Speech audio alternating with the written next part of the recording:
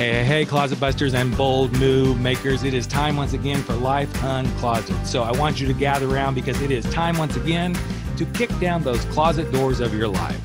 We're here to escape our BS, explore our fears, and elevate our self-expression. I'm your host, Rick Clemens. I'm the bold move expert and that coming out guy who's going to take you to the party, the pulpit, the wake, and back to the party of living your life uncloseted. So come on along with me and grab hold of yourself and get ready to step out, step up, and step into facing your fears, making your bold moves, and living life without apologies. Now let's get to the show. Hey, Life Uncloseted family. We are back for another episode. It is National Coming Out Day, and we're doing a special series of podcasts to celebrate National Coming Out Day. I hope you guys are having a really great one. This day is special for a lot of reasons. For people who are considering coming out, for people who've come out, for people who might be in the midst of a coming out conversation today. It's all good. And celebrate who you are. Bravo, yay, all that good stuff. Whether you're gay, lesbian, bisexual, transgender, gender fluid, all these things that fall under our lovely queer umbrella. So as we move through National Coming Out Day, I felt like it would be important to cover some topics that often come up in my coaching practice when I'm working with people coming out of the closet. Before we get to that conversation, though, I'd love to have you get 2 chapters from my book for free. In order for you to get those chapters of Frankly, My Dear, I'm Gay, all you have to do is go to rickclemens.com, Rick, CLEMONS.com /free chapters, and free chapters is all one word. I know that's not a real word, but you know those URL things, it's all one word, free chapters. And you can get the first 2 chapters from my book, Frankly, My Dear, I'm Gay, and see if you like it. And if then you do like it, hop over to Amazon, download it onto your iPad or whatever you do to read books, or order it and get a copy of it. So let's dive in. We have covered so far, we have talked about acceptance. We have talked about religion, faith, and God. We have talked about sex. That was a fun one. We have also talked about, having the big talk. So we kind of covered some of the big stuff, but one of the areas we always get into is, okay, I'm coming out of the closet. Now, how do I do this dating and mating thing? How do I find someone? How do I fall in love? Guess what? You do it the same way you would have done it if you're straight. However, there's always a however, it seems.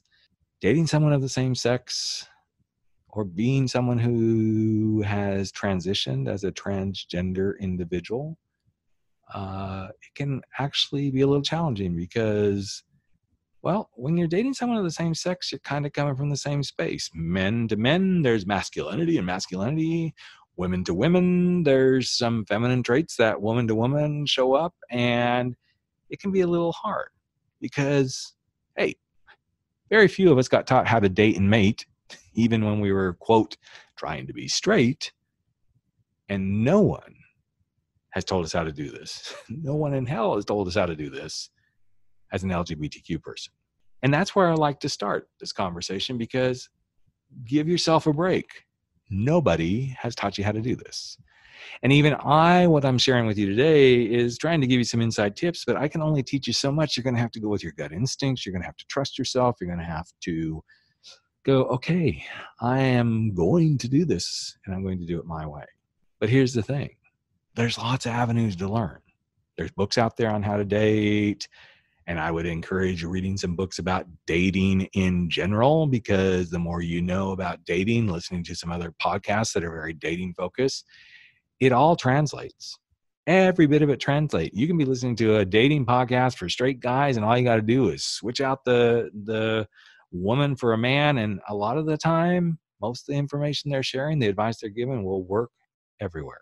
But trust, no one's taught us how to do this. So we kind of got to go pick up ourselves and move into it and learn to do it. Secondly, most people who come out of the closet, you're going to become a little kid.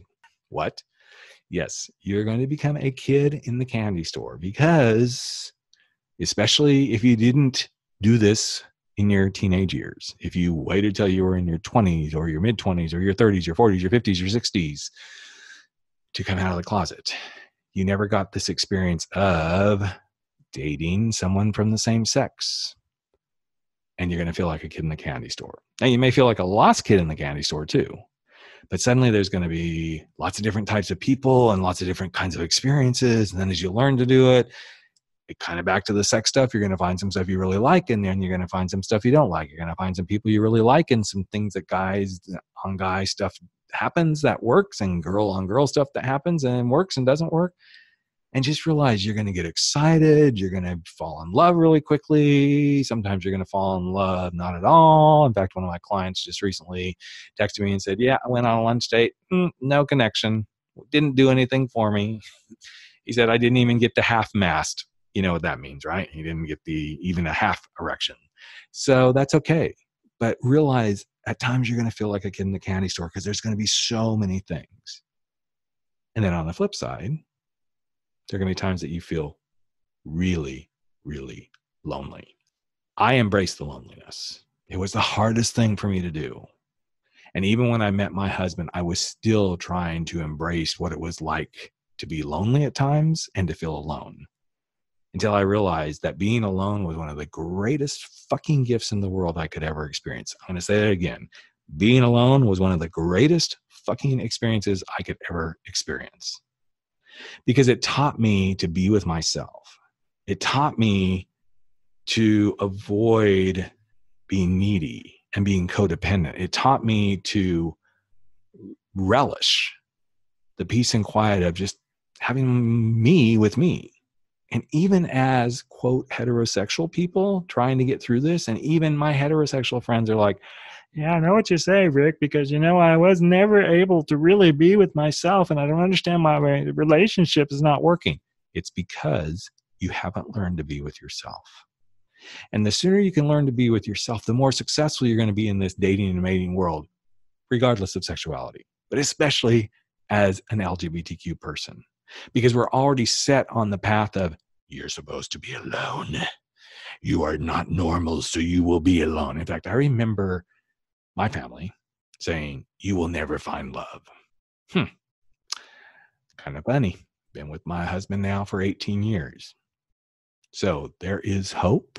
I have lots of friends who've been with their partners longer than us, 20, 25, 30, 35 years. You can, but you have to move through the kid in the candy store phase, experience some loneliness, learn to be with yourself, and finally be clear and don't demand perfection. Now, yes, there's nothing wrong with wanting what you want. Oh, and I'm going to talk to the gay man right now, but perfection does not exist. It does not. Okay, a bubble ass looks great. A nice schlong, yes. Those beautiful pecs and abs and all that stuff. Always beautiful. But then he's a Nimrod. He's a jerk. Accept what you can accept. Be clear on what you want. And know your non-negotiables. But really explore those non-negotiables and make sure that you're not asking for too much. So as you step out into the dating and mating world, those are my few little pieces of advice on National Coming Out Day. Some of those can be found in my book that we've already talked about. Again, if you want those free chapters, rickclemens.com/free chapters. But always remember, no one ever taught us how to do this dating thing, especially not how to do the same-sex dating thing. It's okay to feel like a kid in the candy store. It is also okay to embrace loneliness and learn how to be with yourself so that you don't become somebody who's codependent or needy. And be clear on what you want, but stay away from the P word. No, not the penis and not the pussy. Stay away from perfection.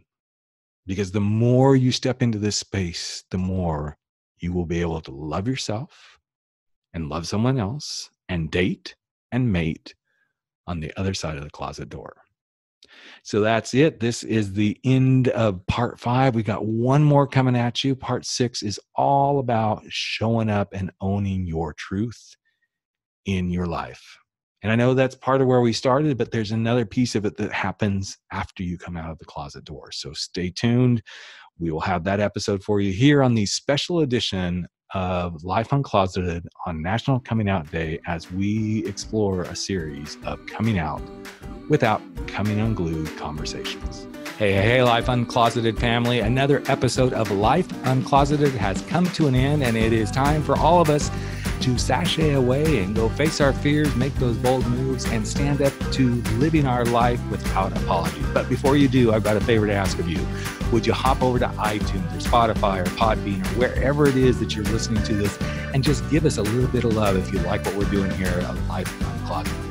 Here's what it does. It helps other people find the show. It helps other people get to know what we're all about.